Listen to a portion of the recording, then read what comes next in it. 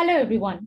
In this video, I will give you a brief overview of the Genomics to Proteins or G2P portal and its capabilities.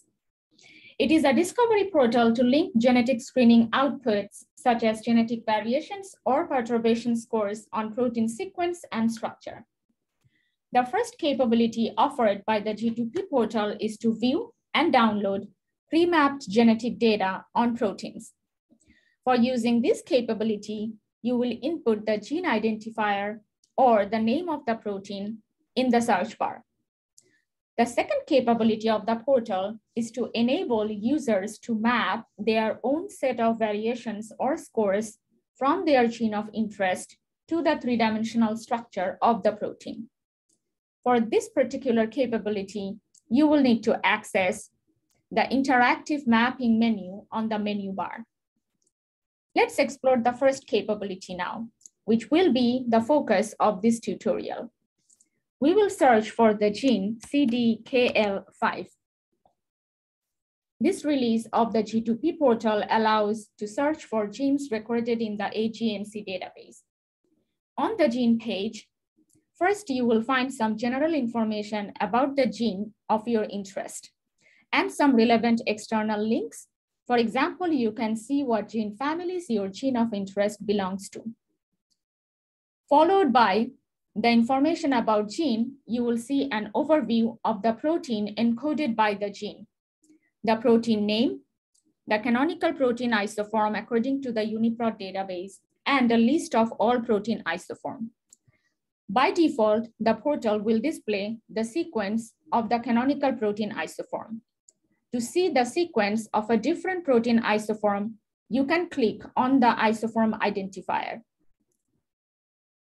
Below the sequence viewer, the portal will display features of amino acid residues, such as the secondary structure information, physicochemical properties, sequence annotations from UniProt database, and also annotations of post-translational modification sites from Phosphosite Plus database. By default, you will see the features for the first amino acid residue, but to see the similar features for other residues, double-click on the amino acid code on the viewer. The next segment of this page is to establish a mapping between gene, transcript, and protein isoforms. When you expand this header, you will see a table that tells you which protein isoform has been translated from which mRNA transcript. The asterisks indicate the canonical protein isoform and the canonical transcript. You can download this table in TSV or CSV format. Next segment is for pre-mapped genetic variation data on protein sequence. This release of the G2P portal maps data from the genome aggregation database on Nomad, CleanVar database, and from human gene mutation database on protein sequence and structure. To view the data, you first need to select a transcript or protein isoform.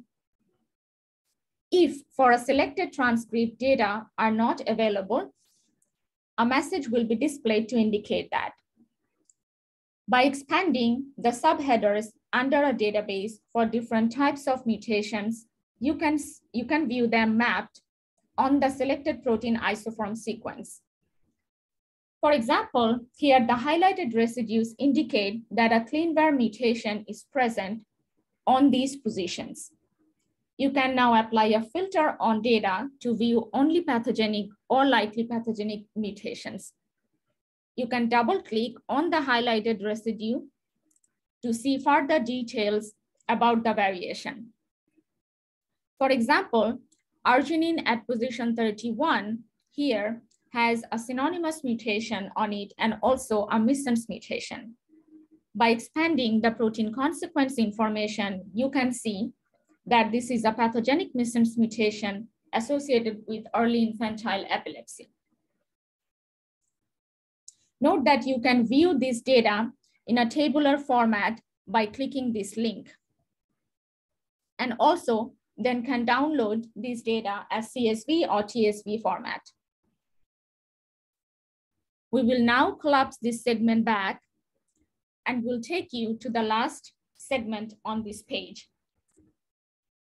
which is to view variations or mutations on protein structure. The G2P portal displays mutations on both experimental structure from the protein data bank and also predicted structure from the AlphaFold protein structure database, which includes structural data for the full human proteome.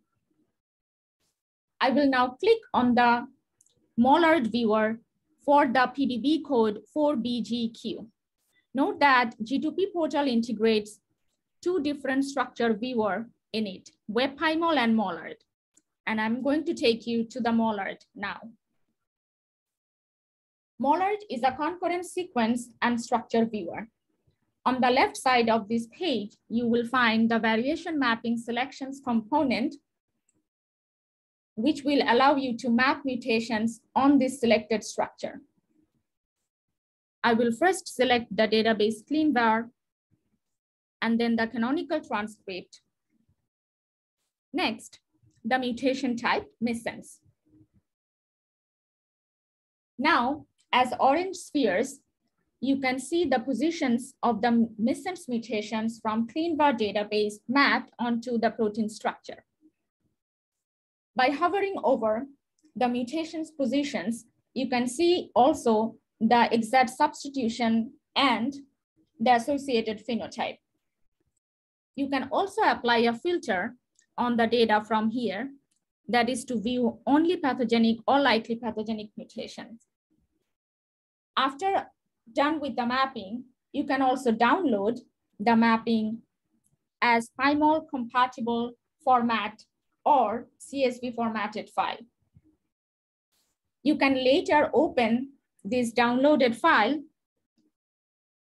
in your local installation of the Pymol for downstream inspection of the mutations on the structure. Well, with that, I have finished introducing the gene lookup page of the G2P portal to you. For further information, you can go to the About page and also to the documentation page of the portal. For help with navigation, we recommend users to check the portal sitemap.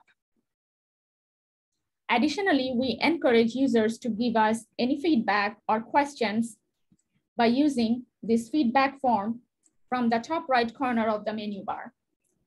For a similar overview of the second capability, which is the interactive mapping, please check out the next tutorial. Thank you.